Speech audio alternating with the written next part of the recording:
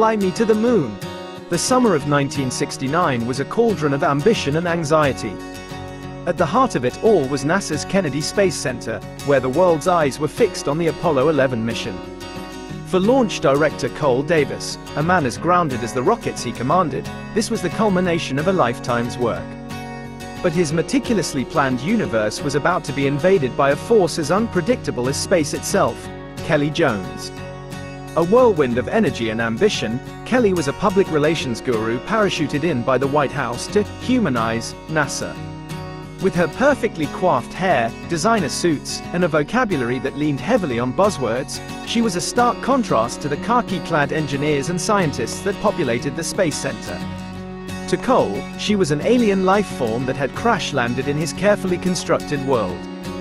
Their first encounter was a collision of personalities. Cole, a man of science and precision, was appalled by Kelly's suggestion of a moon landing fashion show. Kelly, in turn, found Cole's rigid adherence to procedure stifling. Their clashes were legendary, providing comic relief to the intense pressure cooker environment. Behind the bickering, however, a mutual respect began to develop. Kelly, for all her superficiality, possessed a sharp mind and a genuine passion for the mission. Cole, under her prodding, began to see the importance of public engagement.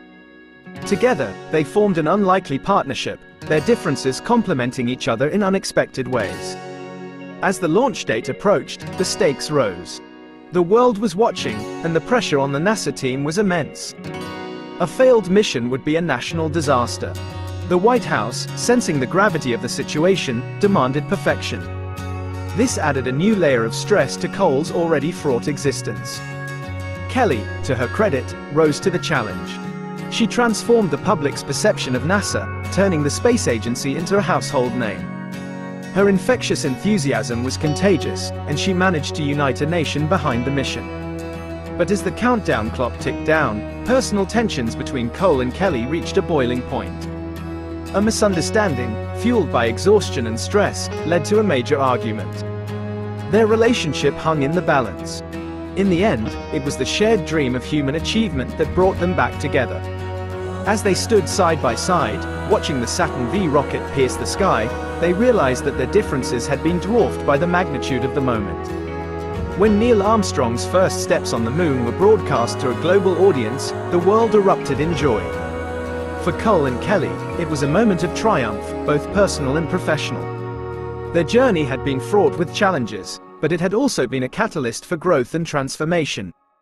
As the echoes of "one small step for man, one giant leap for mankind" reverberated around the world, Cole and Kelly shared a look that spoke volumes. In that moment, under the glow of the moonlit sky, they knew that their story was just beginning. To be continued.